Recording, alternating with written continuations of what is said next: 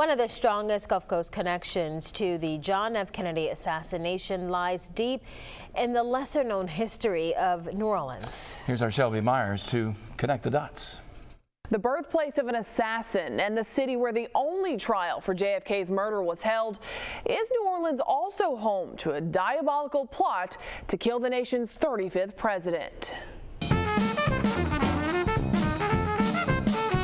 New Orleans, a city rich in culture, cuisine, and conspiracy. It's a question that's been asked for over 50 years, from the bayous to Bourbon Street, because the accused assassin was a native son. I think it's an unfortunate connection to New Orleans. Lee Harvey Oswald was born in New Orleans in 1939. After a stint in the Marine Corps and defection to Russia, Oswald came home. He lived on Magazine Street in the corner of a building that now houses a law firm. He was described early on, and especially by his Marine Corps drill instructors, as being something of a loner. And so he didn't really have a place that he could say was his own in New Orleans. But according to biographers, Oswald wanted to be famous and remembered throughout history. Oswald was in and out of New Orleans as a pro-Castro sympathizer that handed out propaganda in favor of Cuba and the USSR, but he also infiltrated an anti-Castro group as a spy in New Orleans. On Canal Street, the busiest street in New Orleans, Oswald was seen multiple times handing out fair play for Cuba leaflets. Did a building link Oswald to a conspiracy?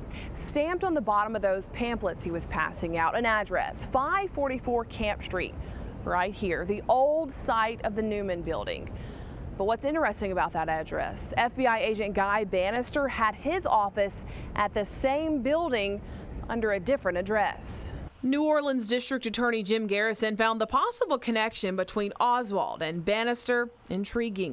In 1967, Garrison opened his own investigation and kept it secret from the public.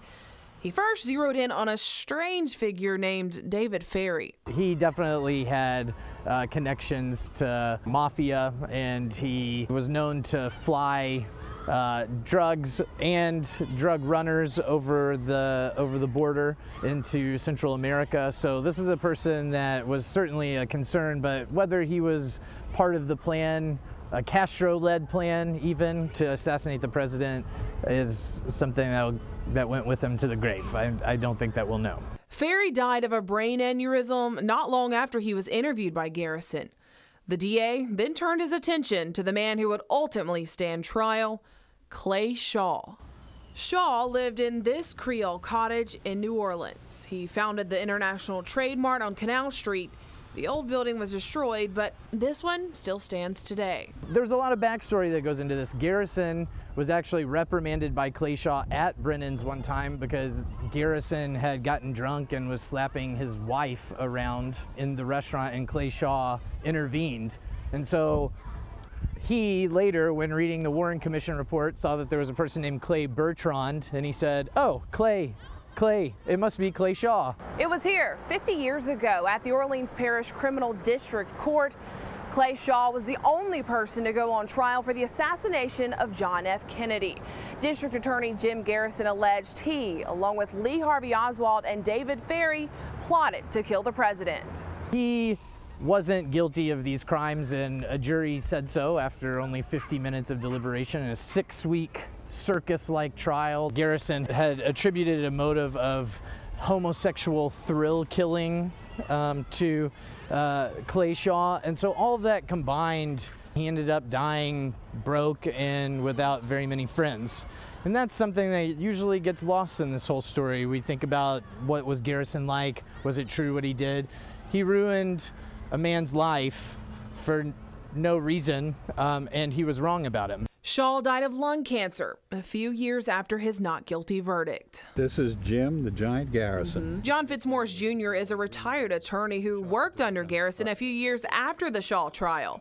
He says there really was division within the district attorney's office over it. So you think it was a wild goose chase to put Clay Shaw on trial for? I think so, yes.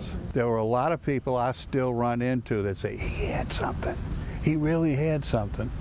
Now, I've read, and this is all secondhand, I have read everything there was to read about that assassination. and he wasn't on anything.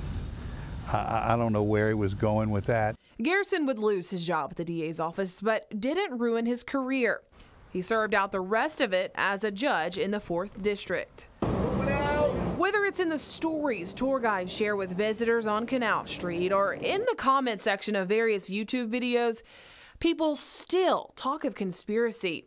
A plot carried out in Dallas that was birthed in New Orleans. The best part about a conspiracy theory is no one is ever going to agree on it, so you'll always keep talking about it.